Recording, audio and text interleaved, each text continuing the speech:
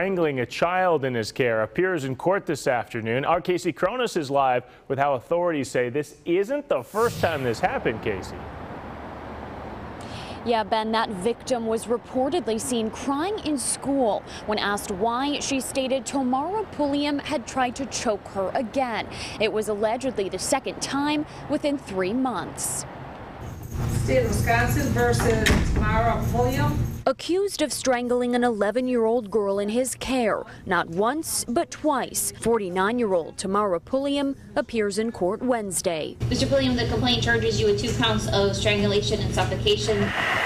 The first incident reportedly happened New Year's Day at Pulliam's home near South 105th and Lincoln Avenue in West Allis. The victim reported Pulliam was upset that she had not cleaned up immediately, grabbing her throat and squeezing, causing so much pain she stated she could barely breathe. She guessed the choking lasted for about a minute, and it wasn't the last time.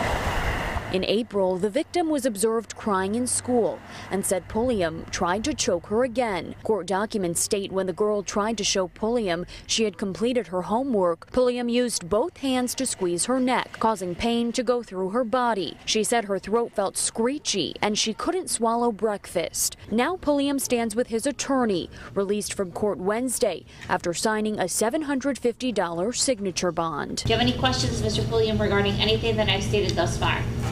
No, ma'am. Pulliam faces up to 6 years in prison or a $10,000 fine for each felony count. He has been ordered to have no contact with the victim. Reporting live outside the Milwaukee County Courthouse, Casey Cronus, Fox 6 News. There's some serious charges there. Casey, thank you. Foxconn's new